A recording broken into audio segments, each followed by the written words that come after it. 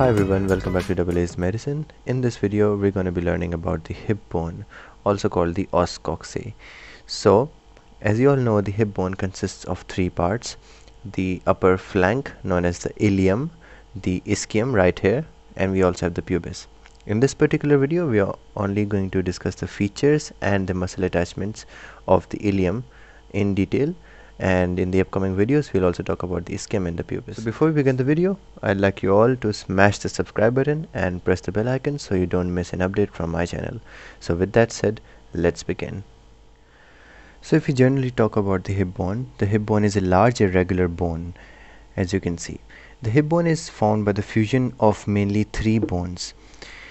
We have the superior part of the hip bone. This is called the flank, or also known as the ilium. We have the antero-inferior part right here. This is called the pubis. The pubis has a superior ramus and an inferior ramus. And we also have the ischium, which forms the posterior inferior part of the hip bone. All of these three bones are fused at the acetabulum, which contains the fusion lines of all of these three bones. And the acetabulum is a cup-like concavity which articulates with the head of the femur to form the hip joint. Also, please note that the pubic parts of both of the hip bones, they both articulate antero-inferiorly, and they have an intervening cartilage in between. This is called the pubic symphysis, and together they form a symphysial joint, antero-inferior, and together with the other hip bone, the pelvic girdle is completed. So if we discuss the ilium in detail, so we see that the ilium is the superior flank of the hip bone. It is flattened and it consists of four borders and three surfaces. So right here we have the anterior border. This is the anterior border. It starts from the anterior superior iliac spine and runs all the way down to the acetabulum. We have the posterior border. We have the superior border. This is the superior border, also called as the iliac crest. This whole is the iliac crest. And on the internal aspect of the ilium, we also have a medial border. The ilium also consists of three surfaces. This is the lateral surface, which faces outward or laterally, and this is called the gluteal surface. On the medial aspect of the ilium, we have mainly two surfaces, and the internal aspect of the ilium is divided into two parts by the medial border, as discussed earlier. In front of the medial border, we have this smooth surface. This is called the iliac fossa. And behind the medial border, we have this rough surface, which is further divided into three parts, which we'll discuss later on. This is called the sacropelvic surface, and it is found behind the medial border. So now we'll discuss the features of the ilium in detail. We'll move in a systematic order. We'll start from the borders, then we'll discuss the features of the surfaces, and then we'll move on to the muscle attachments. So if we talk about the iliac crest, as you can see, this is the superior border, in fact, of the ilium. And the iliac crest is divided into anterior 2/3 part and the posterior 1/3 part. So it has a great ventral portion and a very small dorsal portion. The iliac crest, when viewed from above, it has a sigmoid shape. As you can see, it is S-shaped. It is convex outwards anteriorly, and it is concave inwards posteriorly.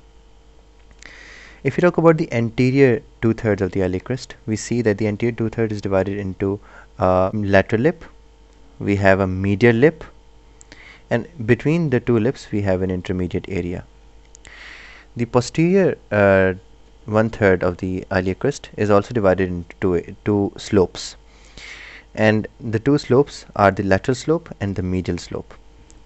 The iliac crest extends from the anterior superior iliac spine all the way back to the posterior superior iliac spine, and around 5 centimeter behind the anterior superior iliac spine, we can see the tuberosity of the iliac crest, or the tubercle of the iliac crest.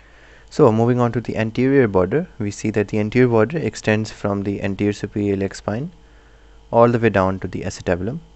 The anterior border consists of two projections. We have the anterior superior iliac spine right here, and we have the anterior inferior iliac spine right here. The posterior border extends from the posterior superior iliac spine above, and it extends all the way down to the upper part of the greater sciatic notch. The posterior border consists of two projections. Just like the anterior border, it has a posterior superior iliac spine and a posterior inferior iliac spine. Finally, we have the medial border. The medial border extends from the iliac crest above all the way down to the iliopubic eminence below. This is called the iliopubic eminence because it connects. This is an area that connects the ilium to the pubis. So this is called the iliopubic eminence. And the medial border separates the sacropelvic surface from the iliac fossa. So the ilium also has two surfaces. It has an outer gluteal surface, and we have two surfaces on the internal aspect of the ilium. We have iliac fossa, which is located anterior to the medial border, and we have a sacropelvic surface which is located posterior to the medial border. The gluteal surface is divided into four parts by three gluteal lines. We have an inferior gluteal line right here. We have an inferior gluteal line right here. We have the inferior gluteal line which extends from the anterior inferior iliac spine all the way to the apex of the greater sciatic notch. We have the anterior gluteal line which extends from the tubercle of the iliac crest above to the apex of the greater sciatic notch below. And we also have a posterior gluteal line which extends from dorsal part of the iliac crest above all the way down to the greater sciatic notch below. So the inferior gluteal line, the anterior gluteal line, and the posterior gluteal line, they all divide the gluteal surface into four areas: 1, 2, 3, and 4. So the internal aspect of the ilium is divided into two surfaces by a medial border. We have the iliac fossa anterior to the medial border, and we have a sacropelvic surface posterior to the medial border. The sacropelvic surface is further divided into three surfaces. We have the iliac tuberosity superiorly. We have an auricular area right here. This is known as the auricular area, and we have the pelvic area right here. So moving on to the muscle attachments on the ilium, we will move in a systematic order. We'll start from the borders. We'll start from the attachments on the borders, and then we'll move on to the attachments on the surfaces. So before we start, please note that the red color symbolizes the origin of muscles, the blue color is for insertion of muscles, and the green color shows the attachments of ligaments and tendons, etc. So starting from the attachments on the anterior border, we see that the anterior border has two projections, the anterior superior iliac spine and the anterior inferior iliac spine. The anterior superior iliac spine gives origin to the sartorius muscle, as you can see, and it also gives attachment to the lateral end of the inguinal ligament. The anterior inferior iliac spine gives origin to a reflected head of the rectus femoris muscle and also to the iliofemoral ligament, which you can see in green right here. On the posterior border of the ilium, we have the posterior inferior iliac spine. The posterior superior iliac spine does not give attachment to anything.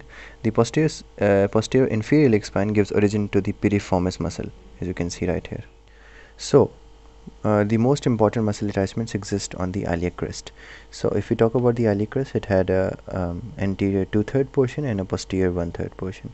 So on the lateral lip of the anterior 2/3 portion of the iliac crest, we see that we have the origin of the tensor fasciae lata muscle right here. Just behind the anterior superior iliac spine, we have the origin of tensor fasciae lata. Then almost throughout the lateral lip of the anterior 2/3, we have the insertion of the external oblique muscle, and just at the end of the insertion of the external oblique muscle, we have the origin of the latissimus dorsi muscle.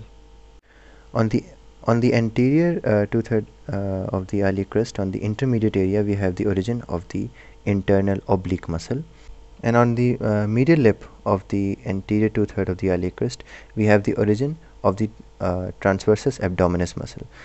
Just around the margins of the origin of the transversus abdominis muscle, we also have the attachment of the transversalis fascia, which is represented by a dotted line here. So on the posterior 1/3 of the iliac crest, we see that we had two slopes. We had a medial slope and we also had a lateral slope.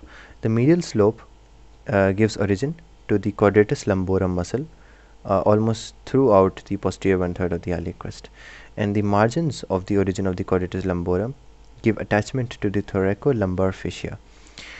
On the medial slope, just outside the origin of the quadratus lumborum muscle, we have the origin of the erector spinae right here. This is the origin of erector spinae. On the lateral slope of the posterior one-third of the iliac crest, we have the origin of the gluteus maximus muscle, and this origin also extends onto the gluteal surface of the ilium, just behind the posterior gluteal line. So if we talk about the muscle attachments on the surfaces of the ilium, so we see that we have the gluteal surface, which I have exposed right here, and the gluteal surface was further divided into 4 areas by 3 gluteal line. We had the posterior gluteal line, the anterior gluteal line, and we had the inferior gluteal line right here. The posterior gluteal line, just behind the posterior gluteal line, we have the origin of the gluteus maximus muscle. Between the anterior gluteal line and the posterior gluteal line, we have the origin of the gluteus medius muscle, and between the inferior gluteal line and the anterior gluteal line, we have the origin of the gluteus minimus muscle. Between the inferior gluteal line and the superior border of the acetabulum, we also have the origin of the reflected head of the rectus femoris. So the reflected head of the rectus femoris, one head goes onto the anterior inferior iliac spine, and one goes onto the just beneath the inferior gluteal line, and the two heads of the rectus femoris attach like this. The sacropelvic surface also articulates with the sacrum to form the sacropelvic joint. So moving on to the internal aspect of the ilium, we see that it is divided into 2 surfaces by the medial border. Anterior to the medial border, we had the iliac fossa. The iliac fossa only gives origin to the iliacus muscle, only one muscle.